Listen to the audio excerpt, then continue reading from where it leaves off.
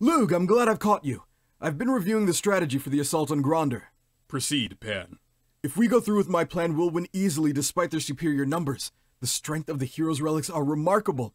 I had high expectations, but you've blown them all out of the water. That may be true, but they take so much out of you. It's a little worrying, to say the least. Our war efforts stand only on the foundations of gifts from the goddess, and yet the church doesn't move. The gifts of the goddess are being used to kill the descendants of her favored children. Is it any wonder that the church stands back? They're wondering if we are in the right, or if we are the second coming of Nemesis. But they'll have to make a move soon. Every day more support grows for our Western church. If we're able to win at Gronder, we'll have easy access to Garreg Mach. They'll have to acknowledge us then, or we'll surround them. Then the Western church can put the pressure on them. And yet that is more concerning than anything else. Why is that, dear Loog? A schism between the churches would bring forth terrible consequences.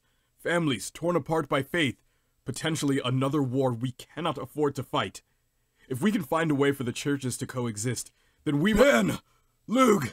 You cannot be thinking to send Maugis to the Western Front on his own! There are no other generals that I see fit. Pan, that is your son. He has been ambushed near Madrid, and his entire force has been nearly routed. Do you really think he can handle this? Correct me if I'm wrong, but is he not also your student? Do you truly have such little faith in him? He wields Mercurius with far greater skill than anyone I've ever seen. That's right. I've trained just as hard as all three of you, and I'm the only one who's been trained by all three of you as well. Even with a third of my men. No, even if I were by myself, I would be able to handle it. You can trust me. No, you're too young. That exact attitude is going to get you killed out there. No, this isn't the time to be getting sentimental. We are one offensive charge away from winning this war. But Pan— Don't but Pan me! Do you have any idea how many others have sacrificed? I love my son, but the hundreds, no, thousands of citizens that we've dragged along with us deserve a swift end to this war. Are you positive? No, of course I'm not. It's my son I'm putting out there. But you have families as well, do you not? You're still fighting, are you not? This is our one chance, Loog. If we back down, we might lose this war. Maugis, go prepare your men. Yes, sir. Dust to dust, ashes to ash.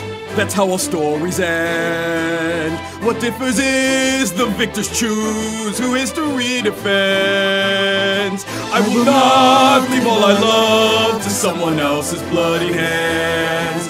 I'll entrench my very being within foreign land. Yes, he's my son. That's why it's my say. Should I say go, let no one turn away. Have you gone mad? This plan won't fail. Our campaign ends here. We'll make you king. We'll make him proud. I will not fall here. Please take these arms, I will King. hold the line. I've made them specially to then complement fail, your If we fail, fighting. then I Is there deserve to has to die. be some way to reschedule Should I this, to pass get more on? men? I'm sorry, If I can't come Maugis. back, If I could, better than I'd no switch that. places Die in with a my heartbeat. But be it fire or fusillade, I cannot hesitate. There are children on the line, not just my own at stake. And should the sacrifices made be cast away into the flames, to appease those that will live on day by day.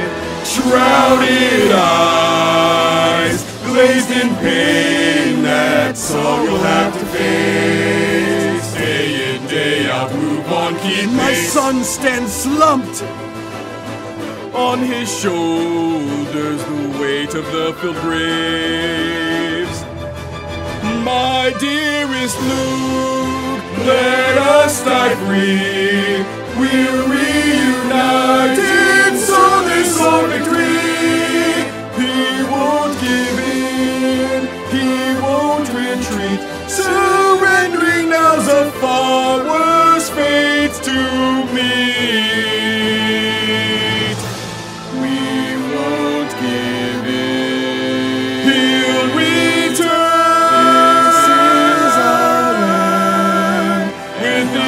Crown of